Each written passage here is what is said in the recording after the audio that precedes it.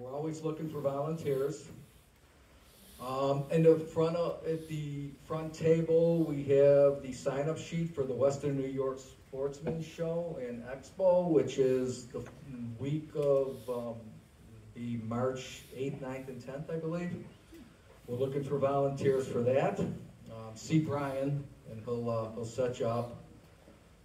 We have a couple of just announcements from some folks. Is anybody here from the Erie County Federation of Sportsmen? The president, or no? He was going to join us tonight. I don't think he's here yet. No. But I'm going to turn it over to Jerry from the Springville Pond Restoration Group to talk about an event he's going to be doing shortly after ours. Thanks, Joe. Many of you guys know me. I've been around a little bit. I'm with Springville Field and Stream and the Springville Trout Pond Restoration Project. So out in Springville, we've got a 3-acre pond that we've had for many years. And if you've been from Springville area, that's where the kids go on the first day of trout season every year. Did it when I was a kid. Spent 40 years in Alaska, and when I retired, I said, you know something, we're going to rebuild the trout pond. So it's a volunteer effort. All the money we raise is volunteer. We don't spend money on equipment. We don't spend money on labor. We spend money on to get the job done.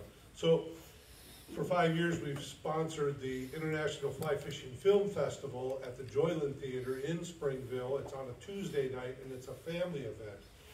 I had a great time at the Ridge last year, especially after everybody got into a few, it's a pour your own beer kind of place. It's a lot of fun, way different, but you'll have fun there. If you want to come to a family event, that's what the film festival is about in Springville anyway. Starts at 6 o'clock. Trout Unlimited will be there, fly fishermen will be there, water keepers will be there, Erie County Rail Trails. Some of those folks will be there. $15, but just see me, or if I'm not here, because I have to take the call at 7 o'clock. I'll leave some more tickets still up with the fellas up front. So it's a good time. Bring the grandkids with you, and you'll have a good night. So thanks. You're welcome. Yep. Okay, last but not least, I have to open up the floor for our elections. Our elections will be held next month. There's 4 board positions available. It's a 2-year term. The terms that are up are for Chuck Campbell, Bill Jedlicka, Nick Sagdabeni, and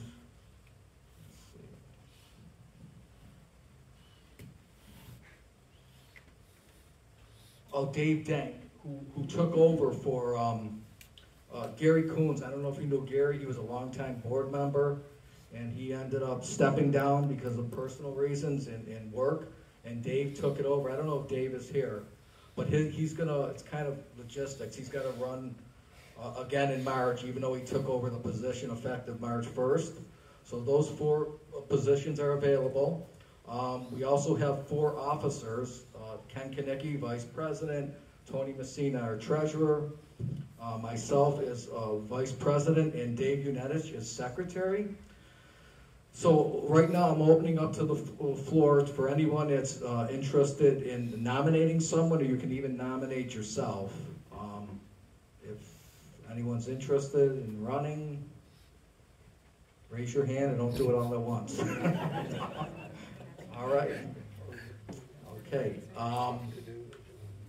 That's about it. If the gentleman from the Federation comes here, I may have him just step in quick, because he's got to be in Springville at 7:30, but I don't know if he's going to make it. With that being said, we have one more item on our electroshocker fundraiser. Thanks, Joe. Nice to see everyone. I'm Ken Kanicki, Vice President. We are, there's a project ongoing. It started last year when I went to Albany and met with Trout Unlimited people from across the state, and we talked to them and said, is there something that you guys would really be interested in where you need some help, some financial help? And they were like, boy, we could really use one of these electroshocking units so that we can go out to the streams and do surveys and check to see what fish are there. Took us a little while to get our ducks in a row, but we now, through Kyle's help, we've got this fundraising going on. The flyers are here. They're going to be in the store. They're going to be on the website. They're going to be at Cabela's. You can scan this QR code. There's a website address you can go to. If anyone wants to send in an actual check, we have the address in a form, tax acknowledgement form for that. The budget on this was around $14,000, and we've already had $8,000 committed from various places. We also have reached out to some corporate entities. Cabela's is going to help out. I think Trout Unlimited is going to help out. But if we can get everyone to pitch in on this, it's really going to go a long way towards helping Trout Unlimited here in Western New York and even in this region do some really important work. And this isn't just work for like a year. This kind of equipment will probably be around for quite a few years, and I'll be gone, and hopefully people will still be using it. So again, if you'd like to donate, these are going to be here in the store and on our website. Anything that you can do there would help us out. We'd appreciate it. Ken, you want to just give them a little tutorial on electroshocking for people that don't know? Well, yeah, a little bit. The unit goes out, it either will float or it can go like on a backpack, and it sends a current through the water with these wands, and it sort of stuns the fish. The fish are stunned and they float up to the surface, and then there's other people coming in behind with nets to collect them. And a lot of what Trout Unlimited does, or the DEC or other conservation groups, they then can study the fish. You can take the size and the length, and you can take some scales and have more like DNA type stuff done on them. But it's a way to go ahead and gauge. You can't like go through a whole mile of stream, but if you go through a number of sections of stream and you get so many fish across so many feet, you can extrapolate that out to like fish per mile or fish per acre, and then it tells you how the streams are doing. Are we getting natural reproduction? Is the stock fish actually surviving? There's a lot of information, and it's really important for the fishermen, but also for the life of the stream, the conservation of the stream. And that's why it will last. Usually these shockers last for quite a few years, and hopefully for many years we'll be able to help improve the trout fishing in this area. Look at it. 14 grand. For the whole system, everything involved. Like I said, we're more than halfway there. Actually, if I could add one thing, after talking with Scott Cornett, we found out that there's a better company to go through, so we could potentially get two for the price of the one. Which would greatly help the fishing effort, and it'll allow us to probably do more projects in Western New York. Be cool. So is there a safety issue not crossing the lines? No. Like Ghostbusters?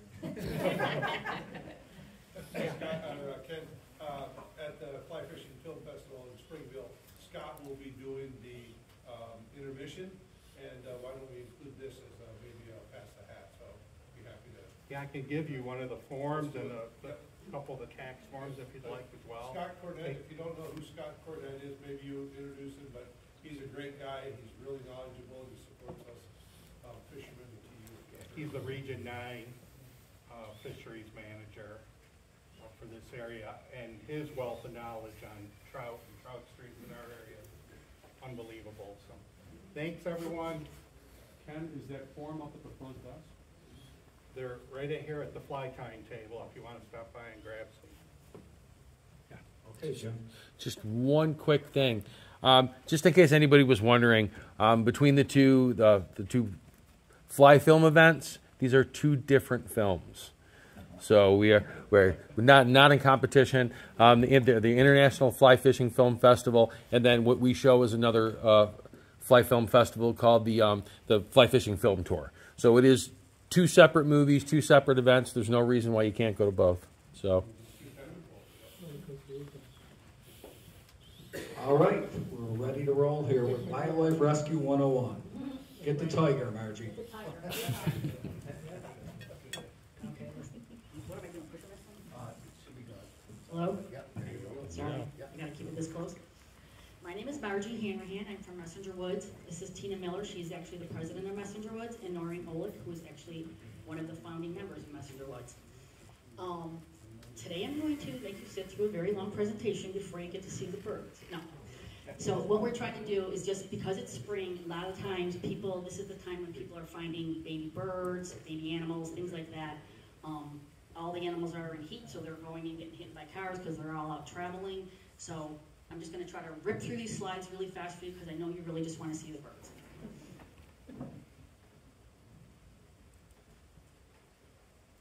And my tech guys, okay, here we go. So my goal today is just to help you find out if an animal's in distress, because a lot of times people will steal baby birds from the wild not knowing any better. I'm not going to sit here and read all these slides to you. I'm just going to rip through them really quickly so we can get to the good part. So basically, we're not trying to tell you to go out and rescue animals. Some of these animals are dangerous. You can pick up a great horned owl and it could seriously injure you.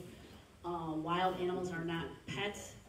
They can injure you, they can transmit diseases, and a lot of times people will try to help an animal by feeding it something that they're not supposed to and actually make it worse than if they just call for help. We're all licensed volunteers. We're licensed by the DEC and U.S. Fish and Wildlife.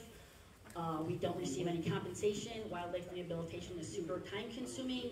It is a volunteer activity, and people call it a hobby, but it's really kind of a passion for us. The animals require special training, licenses, and caging, so when you're calling someone and they tell you that they can't take an animal for some reason, be kind to them because you don't know what they have at their houses. We actually have a whole hospital, but we individually used to rehabilitate out of our houses, so it was very difficult, so we came together to do this. It's illegal to take care of wildlife without a license, except for starlings, pigeons, and house sparrows, so those three you could actually do yourself. So basically, how can you help? I always tell people, just observe. If you can observe, you can do Wildlife Rehabilitation 101. You're going to look for visual symptoms of unresponsiveness. If you walk up to an animal and it doesn't move and it normally would take off, you know there's a problem. If it's confused or stressed out, if it's weak, the eyes are looking abnormal, they're closed and they're glassy, you can tell from that. If their fur or feathers are out of place, or if their wings or legs are not symmetrical. So if you're looking at a bird straight on and his wings look like this, they should be like this, you know he's got a problem. So here I'm just going to go through some pictures. Obviously the guy on the left, he's unresponsive, he's stressed out, he looks weak, his eyes are closed, he's bent over, he's not healthy. After he was in rehabilitation, that's what he looks like now. So you can tell just by looking at an animal what's going on. Here's another, this little hawk that had gotten out of a nest, knocked out of a nest. He was on the ground, unresponsive. He has his head under his wings. He's just trying to be like, you know, leave me alone, basically. His eyes are half-masked, and he can barely stand. Here he is trying to kick my ass. So this was afterwards. He's fine now. So now you can tell the difference. Like, that's a normal behavior. I went up to him, and he's like, get away from me. Now, if you ever see an animal that has yellow jackets, flies, or ants on it or around it, it needs help. So if it's just sitting there and it's like, he looks fine, and there's flies flying around him, he has some sort of injury, because flies are the first indicator of blood. And if you have a cat, people tell me all the time, my cat caught a bird or a chipmunk or whatever, but it's not hurt. He's a gentle cat.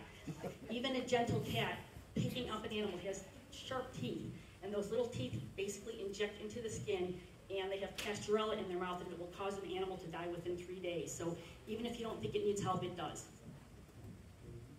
So the things to look for are obviously bleeding, infection, dehydration, any allergic reaction, a spinal or head injury, and burns. So most of these things cause hypovolemic shock, which is basically blood and fluid loss based on, normally you get like animals hit by cars. So that's where you're seeing, and that's an obvious injury. So what can you do to save something? You just gotta do 3 things. Warm, dark, and quiet. That saves so many animals. Now, people are like, okay, he's warm, it's 80 degrees outside. Well, think about you, if you were hit by a car or something physically happened to you, what happens? You're usually cold. Your blood rushes to your inner organs and tries to keep your body warm, and all your extremities are cold. That happens with animals too, so you have to create the heat, not just say, it's 80 degrees, he's fine. To do that, you can put a heating pad on low, You can fill water bottles with hot water, put them up against your face. If they feel warm, then you can use that to put next to them. I usually put the water bottles in a sock so they don't roll over something small. Ziploc baggies you can use, fill them with hot water.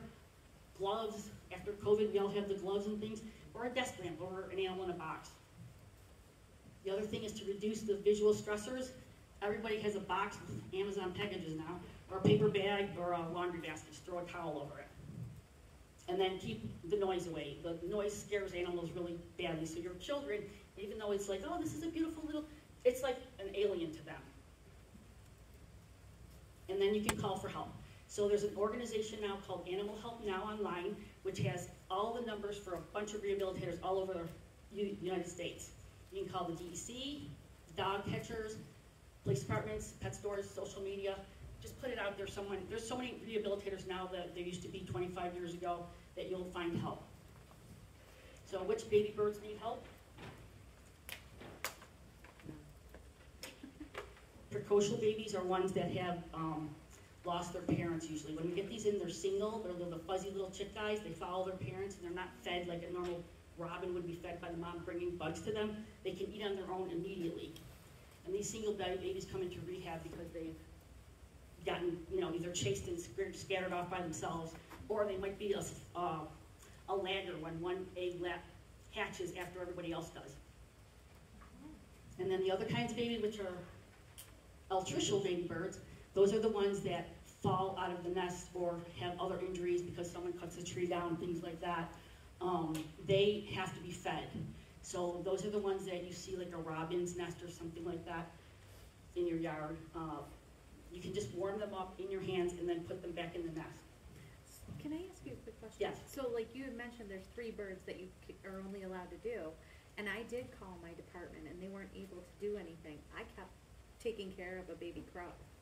Yeah, I mean, it's technically it's illegal. You have 48 hours to turn wildlife over to. Well, I did do that, but they didn't have availability. Like you had said, sometimes they don't have availability. Yeah, they don't. So you would have, your options really are limited. Yeah. Your options are limited, and you would have, like I always tell people, Exactly. I don't know anything about it, or try to find other rehabilitators and farther out, or the SPCA will put down animals if they are overflowed. So I don't have a good answer for that. They live. And I'm not going to. Or you can call the DC too, and see if you can find someone to take them. The problem is though, this is why we ended up building this hospital, because it's so time consuming and a person takes on so many animals and they can only do so many. So that's probably what's happening to you. Excuse me, Yes. could you go back and talk about number 4? Number 4. Oh, the baby birds. Like people always think that if you touch a baby bird, sorry, I missed that. Myth, right? Yeah, it is the biggest myth, and I think parents did that so their kids would stop bringing birds home. I have no idea where that came from, because you can pick up a baby bird, and the parents will be flying around crazy over that. Warm it up in your hands, or put it on the heat source and get him warmed back up, and then put him back in the nest, and the parents will go right back and feed it. Yeah, that's an old wives' tale about that, touching baby birds. Thank you. And same thing with bunnies too. People with the baby bunnies, take your baby bunnies out of the nest, put them back too. Now, like the whole nest falls down for you, what you can do is just get like a Kool-Aid container or those strawberry containers or whatever, and put the nest, even though it's busted up, put it back in there, warm the babies up, put them back in, and I always use zip ties. I love the zip ties. Zip tie it onto a tree, make sure there's holes in the bottom so that it drains, and put it back as close to where the nest came down as you can. As long as the birds are up and cheeping, you can move it quite far, and that parent's got to come down and feed it. Well, I know, you just use the nest, you don't put anything else in it. Is that what you're saying? Don't line with grass? Yeah, don't line it with like wet, like people use grass. Try to use the nest because it when the rain goes through it, it goes through it. It's like straw. Yeah, it doesn't soak it up. Yeah, grass is very wet. People always take a bunch of grass and then it just chills the birds. If you can't put a nest back, I always tell people we're not supposed to teach people to feed them and all whatever, but like you said, nowadays, on the internet you can look up something and figure out how to do it yourself anyways, so I might as well tell you what to do. So if you do have a short-term issue where you can't get somebody to a rehabilitator, maybe it's going to be a week or whatever, then you can, you have a last resort, you can do this. You have to feed the baby birds warm. If anything is cold, even rabbits, any kind of animal, if it's not warm, you're gonna kill it. Baby birds feed every 20 to 30 minutes, and don't give them fluids directly. They get their fluids from what they eat. So an emergency short-term food is, you can use softened dog or cat chow. You can take those chunks, those hard ones, and soften it up and then make it into small bite-sized pieces. Use a tweezers, your fingers, whatever you can to just drop it in. They usually pop up and gape like this. You put the nest down, open it up with a towel or something, lift it up. As soon as they see that, they're gonna pop up and you can feed them. Now, this is not the food that you would feed a bird for a long time. This is just going to keep it alive for 2 days till you can get it to somebody.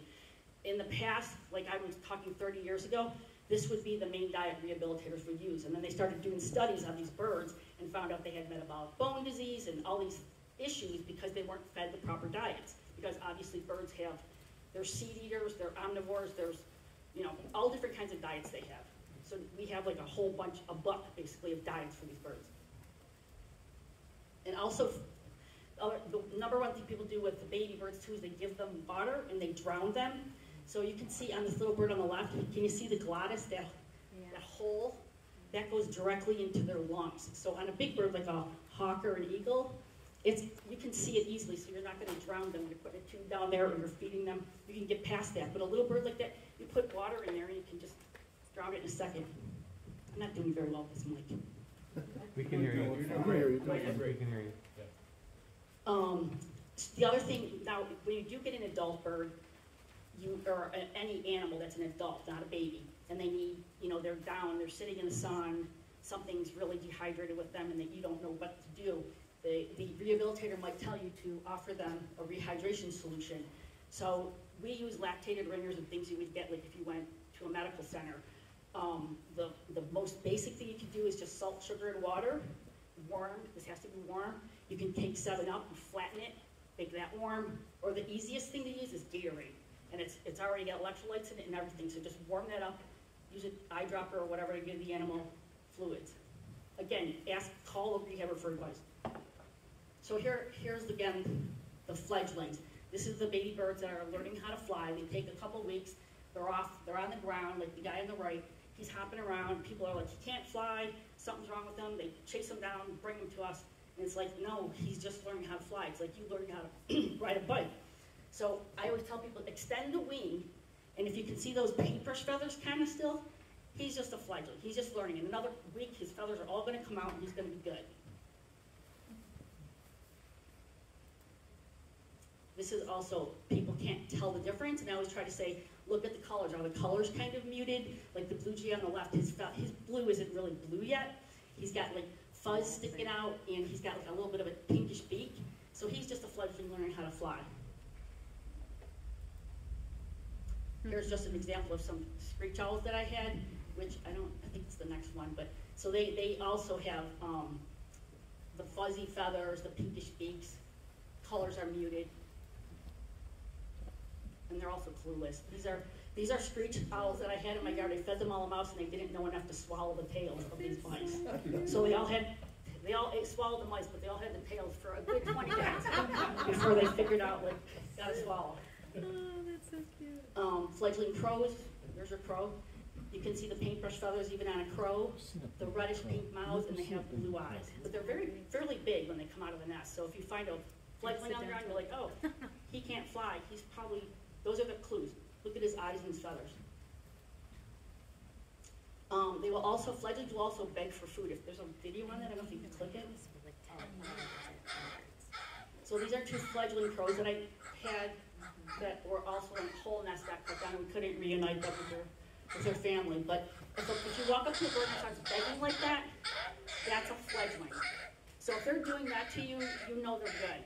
They're just looking for food. They're clueless. They're going to think anybody that's coming up to them is going to feed them. So here, the common wildlife injuries we get in are mostly are hit by vehicle. So they're unresponsive, they're stressed out, abnormal eyes. You can look, his feathers are out of place. So this is a clear example of a warm, dark, quiet. Also, we get opossums hit by a car. We're all known to stop. You'll see us pulling over all the time. checking the dead opossum on the road because there's a ton of babies that we can save by doing that. The possums, I don't know if you know this, but the babies are born in a pouch. They're North America's only marsupial, and then when they get bigger, they hang on the mom and they just carry them around like that. So a lot of times we'll get a straggler that's fall off and he's lost and he's out there going, which is how, that's a baby opossum call for mom. You know that. And then this is just funny. This opossum was in my garage. It's a young opossum, a first year. He was in a box where I had some dog food. And I picked him up, literally by the back of the head, just took him out, put him in my yard, and then he continued to play dead. There's a video on that. He's like, I'm not alive. I'm just here. Playing dead. He's alive. See? Get going, buddy. Playing possum. Come on. Come on. He's fine. Come on, He buddy. looks dead, right? He looks dead. He does. I literally, you could see me, he's sitting there like, oh God, I'm dead. And then it fell over. But Don't blink too yeah, so it's like, they go into a catatonic state, and it's called thanatosis. And they basically will like start drooling and like they like a stink. If you have like a dog attack in a possum, I'll always tell people, like, you know, watch it, because if you think he's dead, he might not be really dead. Give him like an hour to recover. Then the other thing is I always ask people to watch the turtles in the road. When they're going, especially now in the spring, they're going looking to mate, find ponds. So they're going across the street. Whichever way they're going, that's the way you have to cross them. If you cross them the wrong way, they're going to turn around and go right back. So I always use car mats and sticks to get the snappers across, because I've had some big snappers that are a little scary even for me.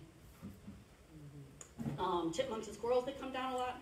The nests get destroyed. Babies can be retrieved by the parents if you put them down on a warm heating pad and just wait. They'll make noise, and the mom will come down and take them to a different nest, because they make different drays all over the place, so they'll have a backup house. Fawns are also stolen from their moms a lot. This fawn, there's absolutely nothing wrong with this fawn, except that he's in a crappy place. It's actually at National Field, Joe. So he's in the corner there, and everyone was calling me, and it's just like, he's curled up, he's fine. The mom, there was actually a strip that went down in behind, parking lot this side, absolutely the worst place it could be. But, you know, it is what it is. They live with us. If there are flies on it or insects on it, if there's diarrhea on the butt, if they're following a dog or a person around bleating, not bleeding, but bleating, making a noise like a crying sound, or if it's laying on its side, then it needs help. But if they're just curled up like that, leave them alone. The rabbits are always getting attacked by the dogs, the cats, and the lawnmowers. Those are the three big things. So that little brown patch on the left-hand side is actually a rabbit's nest. So people just mow right over the top of them, and then they hop up because they're scared of the sound, and then they get hit. So for those instances, you have to bring them into rehabilitation. If your dog or something is just nosing around there and messes up and they just start popping out, you can just gather them back all up, put them back in, and cover them up.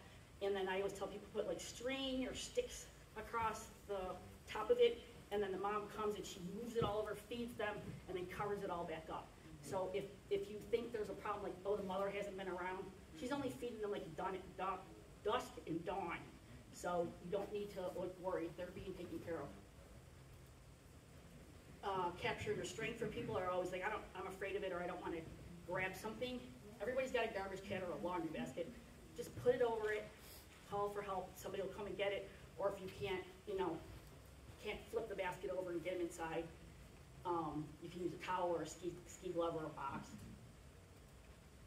And then if it's something really dangerous, then I would just tell people, put a basket or a garbage can over the top of it so that it doesn't take off, because by the time someone comes to get it, even though that it can't fly, it's going to haul out of there. It's going to be, in the woods before we can drive 2 hours to get it. So how can you help? You're going to use your observation skills. You're going to watch from a distance, investigate if something seems wrong, and then call a rehabber for advice. So I always tell people, like, leave the fledglings alone. So people are like, leave the fledglings alone. But, fledglings are in a bad position because they're on the ground. So that means they're prone to dog and cat attacks and other animals. So if you see a fledgling on the ground and he's listed, or his eyes are closed, or he's all puffed up, then you know, okay, he's a fledgling, but something probably got him. So in that case, I would say, go investigate, pick him up, see if he's okay. Same thing with the baby bunnies. They'll sit there, they freeze, but he might have been attacked, and he might, you can't really know that until you actually observe him close. So here's our review. You're looking for not typical behavior, something that's unresponsive, doesn't fly away or struggle to get away from you, confused or stressed out, vaping, gasping open mouth, shallow breathing. It appears weak, his head's down, hanging. The eyes are abnormal, they're closed or they're glassy, and fur or feathers, especially birds. Birds love their feathers to be perfect. They need those feathers to keep them warm. They puff them up and make an insulated pocket, so their feathers are always really neat. Same thing with wings or legs. If they're not symmetrical, look at them front on. Excuse me. Okay, so what's wrong with this chipping sparrow? The answers are up there. Anyway, shout it out. Unresponsive. What's that? Unresponsive. He is unresponsive. He's just kind of staring at us. Does he look confused? He doesn't really look confused to me. He's just kind of looking at me. He doesn't super appear weak. He's not like his head's not down. His eyes look pretty good. What about his feathers? Next one. Yeah, they're out of place. So see those feathers are out of place like that? That's not, they are sharp dressers. They do not go out unless they look good. So when you lift up that wing, that hole underneath, that's all blood. And he was attacked here. Okay, now I'm going to quiz you. What's wrong with this bird? Eyes are closed. Eyes are closed. Dawn. It's all puffed up. Yeah. Yeah. Feathers Next are one. ruffled. What's wrong with the kestrel? Is that even Oh, alive? jeez. On his back, I think. Yeah, He he's, looks No, like he's a not on his bad back. He's got his head in the injury. corner down like that. Doesn't look good. Look at his feathers, though. Feathers. Yeah. Look how trashed his feathers. He's been on the ground a while. What's wrong with the skull? This guy looks like he's dazed and confused, kind of off. Yeah, he looks disoriented. What else? Look at his longer. Look at his feathers. Look at his stomach. Yellow. It's green from poop. All the poop under his butt. They clean themselves. What's wrong with these screech owls? Nothing wrong with the guy on the left. But well, look at the guy on the right. yeah, it's kind of, His eye smashed. He hit a car. So you can see it's not right. How about this hawk? This guy took this picture of this hawk, literally opened his door, took a picture of it. Yeah, that's not yeah, right. he's No, not. right? running That's down not there. right. Normal. He actually died. This hawk actually died by the time he could get there. But he was like sitting there. I'm assuming he hit his window and just went to the closest perch he could get off the ground. How about this killdeer? Looks young. He is young. He was a straggler. He was out by himself. He's one of those precocial birds where they just follow the mom around. If you look at that killdeer too, his eyes were closed and he was trying to stand like this. I had my hands because he kept falling over. How about this baby bunny? Same thing. Kind of like left behind. Say again? Looks like it was left behind or somehow. Well, look at his eye. His eye doesn't look bright and shiny, right? It looks like he's kind of squinty, and there's like his fur's messed up. He was caught by a cat. That's saliva. What's wrong with these two hawks? They're two different hawks. Yeah, one of One's missing. the wings are all messed up. Yeah. So that guy had a busted wing, and then this was taken in the middle of the night, Yeah. So he's wrestling that way. and he's like got one leg up. He's not supposed to be on the ground like this in the middle of the night, fluffed up. Just let me pick him up. How about these crows? This is actually a trick question. What's that? Yeah. No, they're not dead. Those two are sleeping on the left-hand side. Molting? No, there's nothing wrong with them. They got knocked out of a tree, but look at their feathers. Yeah. They're too small to be out. Right. How about that kingfisher? Beautiful. Tail You looks found weird. that up here? Uh-huh. Really? Wing looks weird. Yeah, his wings. See how his wings, they're not symmetrical? If you looked at them straight on, it would be like that. Yeah, that's his wing up. Got a bad haircut too. He did have a bad haircut that day too. Bad hair day, but don't we all? How about this great horned owl? This is the same owl, but it's from the front and side. Can you see his wing? Yeah, there you go. So like, look at how his wings are not symmetrical. His shoulders are not symmetrical this way, and if you look at him from this way, it's like out at a weird angle. Yeah. So he's not holding them up symmetrical. Okay, what's wrong with this guy? He's not sleeping. Too much, yeah. Winner, winner, chicken dinner, look at. Tim Hortons. So, and I go to the last one.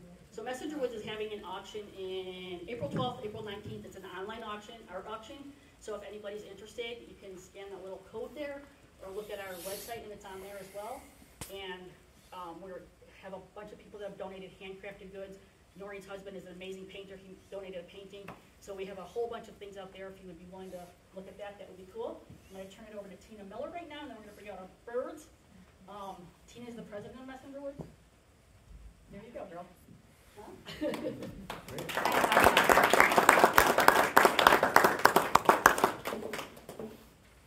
We have, is anyone familiar with Messenger Woods or have dealt with Messenger Woods?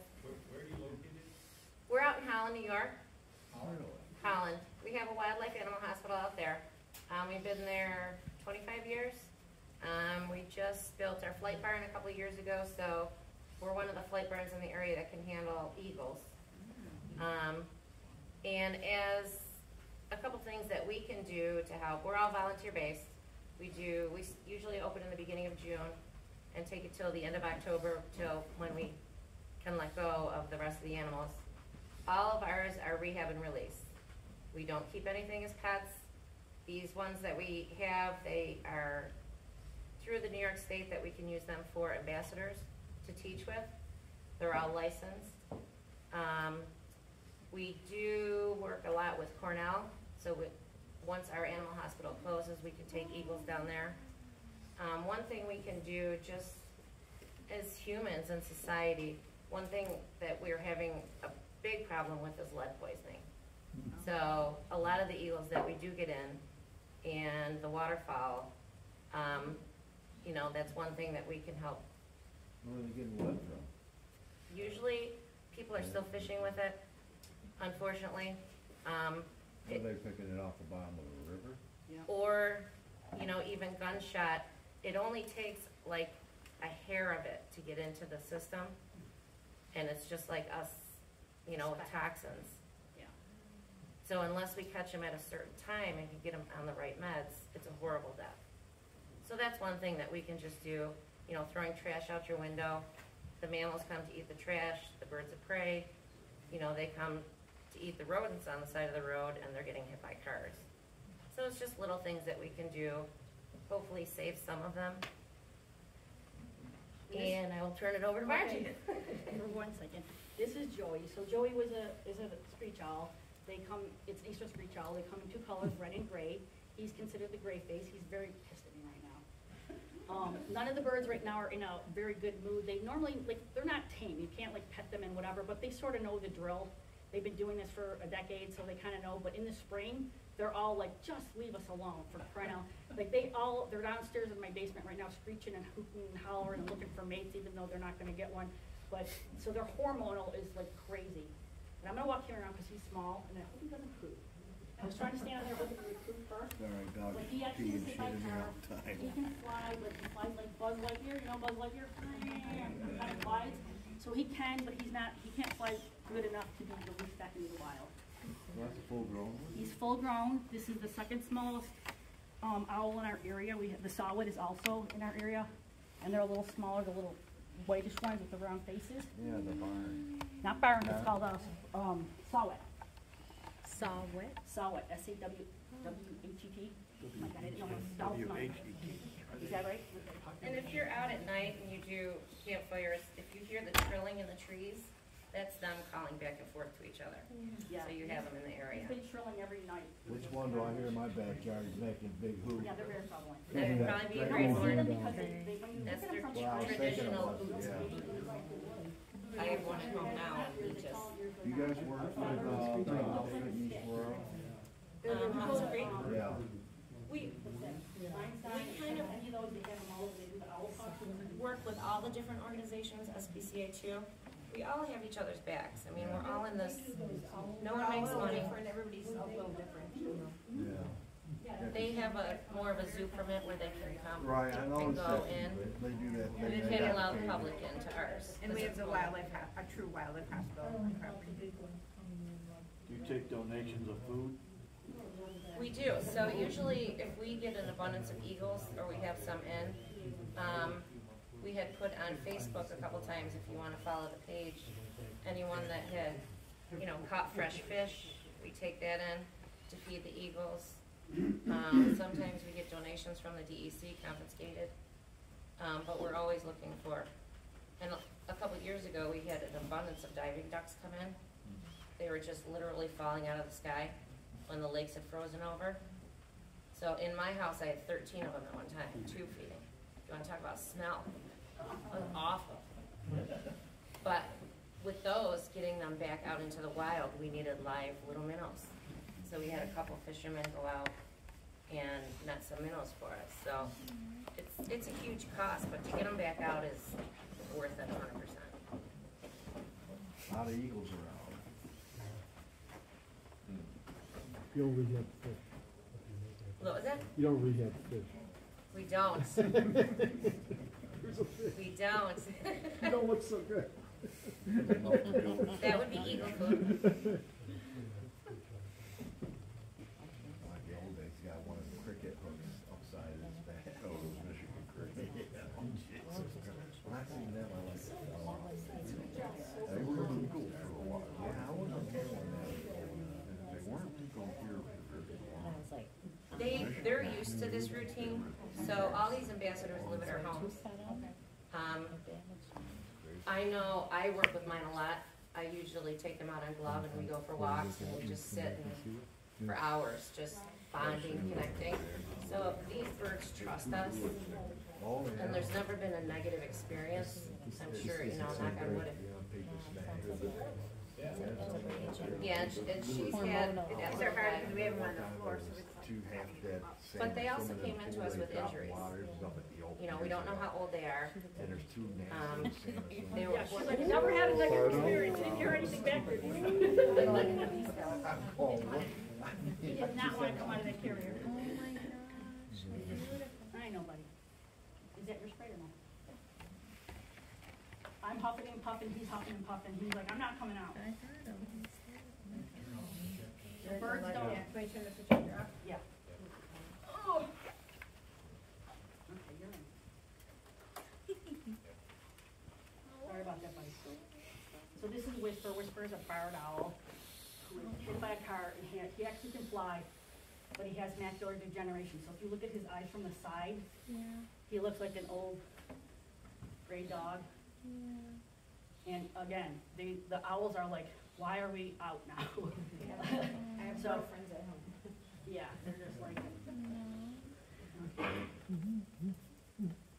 but, you know, he came in, he got hit by a car, he had a super bad head injury, was hoping that he would be releasable, but as the weeks went on, he lost most of his vision, and now I've had him, a good 10 years, so it's like an old dog. His eyes have gotten worse and worse as the years have gone by, so he can see, but definitely not good enough to hunt. The first time you hear one of those, it's like, what the heck is that? What's that? Their call. The first Oh, time you yeah. hear Oh. one, it's like, what the heck I is was that? telling one, I don't remember, was it you, when he's in an outside cage at my house, in the summer I have him outside, when it's really bad winter, I bring them into cages in the basement. But when he's outside in the spring, he calls in like 3 or 4, and they sit, and it sounds like jungle monkeys, because they're like, whoa, whoa, whoa, like literally like that. It's so crazy that my neighbors called the police on me. So I was like, what do you want me to do, man? I can't. So I'm like, I can put mine in the house, but that's not going to stop these other For 4 noise, they call. because they're calling each other because they're mating. Oh, they weren't calling to see if you were okay. They were No, just no, calling they- to rat you out. Yeah, to rat me out because it's so Wonderful loud. people. It was so loud, so I was like, okay. But all right, I'm gonna see if he's calmed down a little bit now. But you can see if you look at his eyes, see how they're bright, really. Buffalo, VA. Okay? And we're always looking for volunteers. In the front at the front table, we have the sign-up sheet for the Western New York Sportsman Show and Expo, which is the week of the March 8th, 9th, and 10th, I believe. We're looking for volunteers for that. See Brian, and he'll set you up. We have a couple of just announcements from some folks. Is anybody here from the Erie County Federation of Sportsmen? The president or no? He was gonna join us tonight. I don't think he's here yet. But I'm gonna turn it over to Jerry from the Springville Pond Restoration Group to talk about an event he's gonna be doing shortly after ours. Thanks, Joe. Many of you guys know me. I've been around a little bit. I'm with Springville Field and Stream and the Springville Trout Pond Restoration Project. So out in Springville, we've got a 3-acre pond that we've had for many years. And if you've been from Springville area, that's where the kids go on the first day of trout season every year. Did it when I was a kid. Spent 40 years in Alaska, and when I retired, I said, you know something, we're going to rebuild the trout pond. So it's a volunteer effort. All the money we raise is volunteer. We don't spend money on equipment. We don't spend money on labor. We spend money on to get the job done. So for 5 years, we've sponsored the International Fly Fishing Film Festival at the Joyland Theater in Springville. It's on a Tuesday night, and it's a family event. I had a great time at the Ridge last year, especially after everybody got into a few, it's a pour your own beer kind of place. It's a lot of fun, way different, but you'll have fun there. If you want to come to a family event, that's what the film festival is about in Springville anyway. Starts at 6 o'clock. Trout Unlimited will be there, fly fishermen will be there, water keepers will be there, Erie County Rail Trails. Some of those folks will be there. $15, but just see me, or if I'm not here, because I have to take the call at 7 o'clock. I'll leave some more tickets still up with the fellas up front. So it's a good time. Bring the grandkids with you, and you'll have a good night. So thanks. You're welcome. Yep. Okay, last but not least, I have to open up the floor for our elections. Our elections will be held next month. There's 4 board positions available. It's a 2-year term. The terms that are up are for Chuck Campbell, Bill Jedlicka, Nick Sagdabeni, and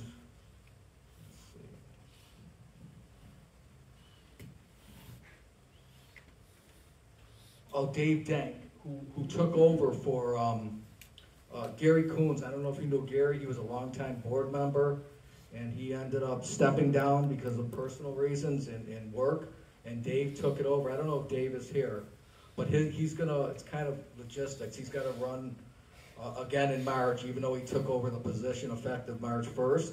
So those 4 positions are available.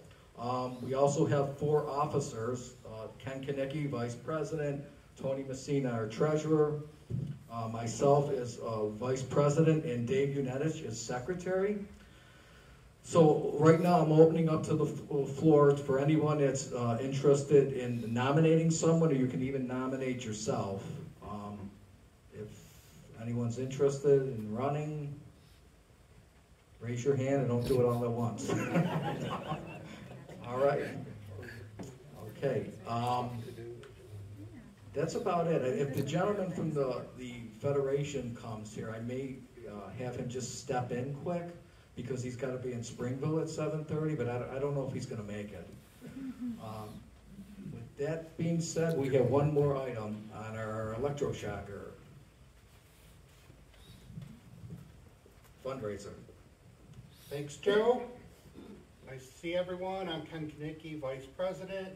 We are, there's a project ongoing. It started last year when I went to Albany and met with Trout Unlimited people from across the state, and we talked to them and said, is there something that you guys would really be interested in,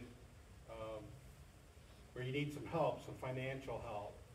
And they were like, boy, we could really use one of these electroshocking units so that we can go out to the streams and do surveys and check to see what fish are there. Took us a little while to get our ducks in a row, but we now, through Kyle's help, we've got this fundraising going on. The flyers are here. They're going to be in the store. They're going to be on the website. They're going to be at Cabela's. You can scan this QR code. There's a website address you can go to.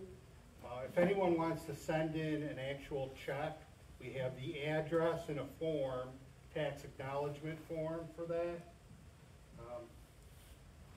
The budget on this was around 14,000, and we've already had 8,000 committed from various places. We also have reached out to some corporate entities. Cabela's is going to help out. I think Trout Unlimited is going to help out. But if we can get everyone to pitch in on this, it's really going to go a long way towards helping Trout Unlimited here in Western New York and even in this region do some really important work. And this isn't just work for like a year. This kind of equipment will probably be around for quite a few years, and I'll be gone, and hopefully people will still be using it. So again, if you'd like to donate, these are going to be here in the store and on our website. Anything that you can do there would help us out. We'd appreciate it. Ken, you wanna just give them a little, tutorial on electroshocking for people that don't know? Well, yeah, a little bit. The unit goes out, it either will float or can go like on a backpack, and it sends a current through the water with these wands, and it sort of stuns the fish. The fish are stunned and they float up to the surface, and then there's other people coming in behind with nets to collect them. And a lot of what Trout Unlimited does, or the DEC or other conservation groups, they then can study the fish. You can take the size and the length, and you can take some scales and have more like DNA type stuff done on them. But it's a way to go ahead and gauge. You can't like go through a whole mile of stream, but if you go through a number of sections of stream and you get so many fish across so many feet, you can extrapolate that out to like fish per mile or fish per acre, and then it tells you how the streams are doing. Are we getting natural reproduction? Is the stock fish actually surviving? There's a lot of information, and it's really important for the fishermen, but also for the life of the stream, the conservation of the stream. And that's why it will last. Usually these shockers last for quite a few years, and hopefully for many years we'll be able to help improve the trout fishing in this area. How much are it? 14 grand. For the whole system, everything involved. Like I said, we're more than halfway there. Actually, if I could add one thing, after talking with Scott Cornett, we found out that there's a better company to go through, so we could potentially get two for the price of the one. Which would greatly help the fishing effort, and it'll allow us to probably do more projects in Western New York. Be doable. Now, is there a safety issue not crossing the lines? No. Like Ghostbusters? Scott, Ken, at the Fly Fishing Film Festival in Springville, Scott will be doing the intermission, and why don't we include this as maybe pass the hat, so be happy to. Yeah, I can give you one of the forms and a couple of the tax forms if you'd like as well. Scott Cornett, if you don't know who Scott Cornett is, maybe you introduce him, but he's a great guy, and he's really knowledgeable, he supports us fishermen to you. He's the Region 9 fisheries manager for this area, and his wealth of knowledge on trout and trout streams in our area is unbelievable. So, thanks everyone. Ken, is that form up at the front desk? They're right in here at the fly tying table if you want to stop by and grab some. Yeah. Okay, Jim. Just one quick thing. Just in case anybody was wondering, between the two fly film events, these are two different films. So we're not in competition. The International Fly Fishing Film Festival, and then what we show is another fly film festival called the Fly Fishing Film Tour. So it is two separate movies, two separate events. There's no reason why you can't go to both. So.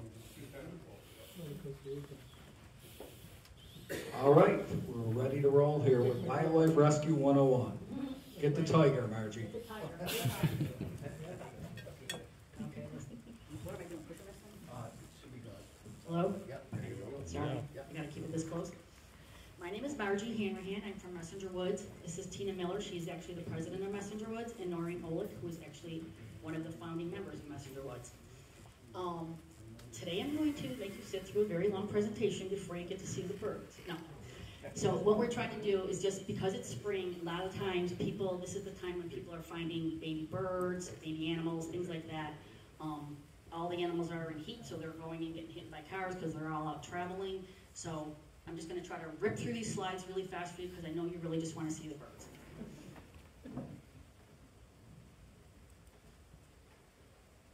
And my tech guys, okay, here we go. So my goal today is just to help you find out if an animal's in distress, because a lot of times people will steal baby birds from the wild not knowing any better. I'm not going to sit here and read all these slides to you. I'm just going to rip through them really quickly so we can get to the good part. So basically, we're not trying to tell you to go out and rescue animals. Some of these animals are dangerous. You can pick up a great horned owl and it can seriously injure you. Wild animals are not pets. They can injure you, they can transmit diseases, and a lot of times people will try to help an animal by feeding it something that they're not supposed to and actually make it worse than if they just called for help. We're all licensed volunteers. We're licensed by the DEC and U.S. Fish and Wildlife. We don't receive any compensation. Wildlife rehabilitation is super time consuming. It is a volunteer activity, and people call it a hobby, but it's really kind of a passion for us. The animals require special training, licenses, and caging, so when you're calling someone and they tell you that they can't take an animal for some reason, be kind to them because you don't know what they have at their houses. We actually have a whole hospital, but we individually used to rehabilitate out of our houses, so it was very difficult, so we came together to do this. It's illegal to take care of wildlife without a license, except for starlings, pigeons, and house sparrows, so those three you could actually do yourself. So basically, how can you help? I always tell people, just observe. If you can observe, you can do Wildlife Rehabilitation 101. You're going to look for visual symptoms of unresponsiveness. If you walk up to an animal and it doesn't move and it normally would take off, you know there's a problem. If it's confused or stressed out, if it's weak, the eyes are looking abnormal, they're closed and they're glassy, you can tell from that. If their fur or feathers are out of place, or if their wings or legs are not symmetrical. So if you're looking at a bird straight on and his wings look like this, they should be like this, you know he's got a problem. So here I'm just going to go through some pictures. Obviously the guy on the left, he's unresponsive, he's stressed out, he looks weak, his eyes are closed, he's bent over, he's not healthy. After he was in rehabilitation, that's what he looks like now. So you can tell just by looking at an animal what's going on. Here's another, this little hawk that had gotten out of a nest, knocked out of a nest. He was on the ground, unresponsive. He has his head under his wings. He's just trying to be like, leave me alone, basically. His eyes are half-mast, and he can barely stand. I'm on the board of directors for the Erie County Federation of Sportsmen's Club. We're the largest federation in the state. We represent 42 clubs and over 10,000 members, including Trout Unlimited. So I work on the board with Chuck Godfrey. Great guy. He's a past president, as am I. So part of what we do is we represent all the different organizations to the state. So it's hard to get through to the DEC and to the state organizations and affect changes, rule changes, policy changes, etc. So we provide that combined voice to those organizations, from those organizations to the state organizations. So we're able to affect hunting starting times, we're able to affect seasons, we make suggestions, etc. So we belong to the New York State Conservation Council, the Fish Advisory Board, etc., etc. It's part of what we do, but a huge part of what we do is education. So you may have seen our Teach Me to Fish programs throughout the county. So we host two with the DEC, and we assist at East Aurora, we assist at clubs in Buffalo, we provide free fishing rods for the kids. So basically, we have punch cards for each kid. There's a station that they have to go to. The DEC's there, so they do fish identification, bait, plastic baits, etc., how to cast. So we have hula hoops set up and casting area. It's a great program. It really is. I brought some brochures to go to our website because I don't think I could follow that great presentation. I have I'm also the webmaster. Been for many, many, many years. I built actually over 400 websites, including a lot of organizations like Deer Search, etc. So all volunteer. I don't charge a penny. But these brochures will tell you. So like part of what we do And this is a huge part. So the best way to teach children how to conserve is to start young. Education, empowerment are the gifts we must give our children and the tools they will use to make the world a better place for generations to come. We've also, so our Teach Me to Fish is part of that. We also have the Joe Gemiolo New York State Youth License. So hunting, fishing, trapping licenses, etc., whatever they choose, sportsman license. We've given away $40,000 in licenses since 2015 when this program was first implemented. We also just changed we also offer a scholarship. So it used to be 5 $200 scholarships, but I have friends in academia that still teach, and they're like, yeah, 200 is kind of light. So we flopped it. So now we offer 2 $500 scholarships, and we actually had some applicants just recently. So we have a whole bunch of programs, groups that we support, okay, outside the organization, 4-H pheasant, Fishing with Heroes, youth archery, and disabled vets fishing, et cetera, et cetera. So we are updating this because we want to start putting some pictures in here. I designed this, oh my God, 10 years ago, and I haven't made many changes to it, so I have to update it. But this has our website in it. Our website has gone, when I first started building it back in 1999, it was very parochial. I mean, it was actually comical.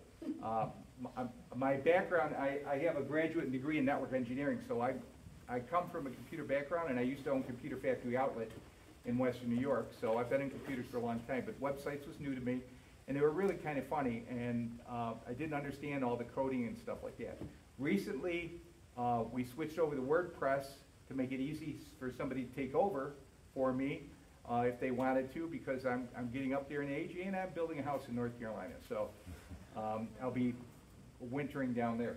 But the website is blown up like you cannot believe. We're getting 20 to 30,000 visits, not hits, visits a month. A hit is you search for Federation, and I'm on page 95 of Google, you don't even get to me. You're looking for another Federation.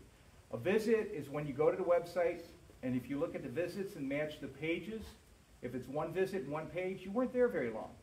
But I can see that people are coming, they're looking at the programs we offer, they're looking at the scholarships. One of the things we also do is we sponsor DEC Camp. There's a countdown clock on the website right now, so you can go to the website. It'll keep you posted on when to apply. So with that, how that works is we supply, we pay for, of the $350, I think it is $350 or $325 for the camp. It's at Rushford and 2 other camps in New York State. We pay for $250 of that. And we'll reimburse you up to an additional $50 if you write an essay. So it's for kids between 11 and 13 and 14 and 17. It's a 1-week-long camp, and it's phenomenal. So we also offer that. We sponsor that. So we're really about education. We're really about investing into our youth. Our programs are built around it. And that's what your dues, which isn't much, go to. And then we do a lot of lobbying for support from the counties, from other organizations, et cetera. We do a lot of fundraising. I will mention that we have a banquet coming. It's an awards banquet where we honor, we celebrate our accomplishments, and we honor the people that helped us. And that includes the DEC, some politicians that have gotten us some grants, clubs and organizations, individuals are honored with a plaque and free dinner tickets, and it's a great banquet, and that's Saturday, April 13th. God, I just made up the tickets. Yeah, I think it is. Yeah, April 13th, I think it's Saturday. So it's $45 a plate, but it's a great banquet. There'll be raffles and prizes and all kinds of cool stuff. Open bar from 5 to 6. After that, it's a cash bar. But that's one of the other things we do. Our Teach Me to Fish program starts with assisting East Aurora in May when they start. And then we do, the city of Buffalo has some in June. We have 2 in June. We have 1 in Tip. And then we have 1 in Chestnut Ridge. And they are phenomenal. They're mobbed, and it's great. I love giving out all those fishing poles. I used to be the chairman. I've stepped down from that. But the guys that run it now do great. You'll see our trailer. We have a 6-foot by 10-foot trailer with Bass Pro, because we got the money from Bass Pro to buy the trailer. You'll see their logo on it, but you'll see the Erie County Federation. And it's just a great program. The guys that run it, Tom Fisher and Bob Avery, have done phenomenal with this, and it's really a great program. Like I said, punch cards, you don't walk in and get a free fishing pole. You have to go to each learning station, and then we have to punch it. So after you get your punch cards, you turn them in, and you get a free fishing pole. And it's usually a fishing pole with like a Zepco, not a junky one, but a Zepco 404 with a nice little tackle box. And I know that I want to thank Trout Unlimited for donating flies every year. You guys donate a boatload of flies to our banquets. They're very popular. They're worth a lot of money, and we really appreciate it. We'll be offering those at our banquet and our raffles, our silent auctions, et cetera, et cetera. Do you have any questions for me? What do you do for senior centers? Nothing yet, but considering the fact that I'm a senior myself, you get me involved. I've retired 3 or 4 times. It hasn't worked. So I'm now the IT director for Save the Michaels of the World. It's a volunteer position. It's an anti-opioid. We have 5 locations. I do that. And I do HIPAA compliance audits for medical centers free of charge. So I just like to keep busy. I lost 180 pounds a while back. I got bored. And so that gave me a little more free time. But please come out to our go to our website, check it out. There's a lot of cool stuff there. It's very interactive. And if you're able to, look for the banquet tickets. I haven't put a link on it because they're doing a little bit different. Frank Miskey used to take care of the banquet. He stepped down from that, so another member took over. They're doing it a little bit different. They're sending out tickets. So you will get 4 tickets as the president sent to you, but the option to purchase additional ones. A lot of organizations take tables. I got pictures. I had the banquet pictures from last year. It was phenomenal. I have Messenger Woods pictures from the National Hunting Fishing Day. It's another thing we do. So again, kids get to show up and shoot crossbows and pellet rifles and learn about, we have the DEC there. So Mike Todd from the DEC is there doing fish identification. They have a huge pond there with the biggest carp you've ever seen. So it's a lot of fun for them to play around and try to. Somebody actually hooked one once. They didn't know what to do with it, but they did hook it. But we have dogs there. They show how to do retrieving and stuff like that. It's very educational. And the hunting license and fishing licenses that we offer, a lot of times these families, nobody in the family does any of that. So this really breaks the ice. When that kid gets that $500 license, lifetime license, it takes the rest of the family and they say, hey, this is pretty cool. Maybe we should look at it. And the majority of licenses we've given this year have been fishing licenses. So, like I said, we offered, I think, 8 licenses were done. Look for the website. We bring the winners to Cabela's, and I take their pictures there, and then we put them up on the website. So you'll see that up pretty soon. When's your next meeting? We meet we travel to different clubs. So the next meeting is going to be posted online. If you go to the website, it changes. It's usually the 2nd Thursday of the month. So if I just hop on real quick, and These are open to the public? Absolutely. Let me go here to Erie County. So if you'll, I was going to put this up, but I didn't. So we offer scholarships. The application's right in line. We offer it's a $500 scholarship. We have we go to events. The events calendar shows you the clubs that we have. So the next meeting we have is at, there's a Deer Search meeting, South Towns. Anybody, your clubs, actually, if you take a look on here, I think there's some stuff that you guys did. Might be passed already, yeah. Chuck gave me a whole bunch of things to put out, if I went by month, for your events that were listed. So this calendar by month and by day. Pardon? We're looking for somebody to work the booth out at the Hamburg. At the Hamburg. Yeah, the West New York Outdoor Show out by the casino. Coming up this week? Next week. Or next week? Okay. Yeah, well, you know what? Send some guys over. We're always looking for guys as well. Me too. So I was past president, website. I just got membership I designed the program books, I've been doing that, and the websites for the last 25 years, all the tickets, do all that kind of stuff. So we need younger people.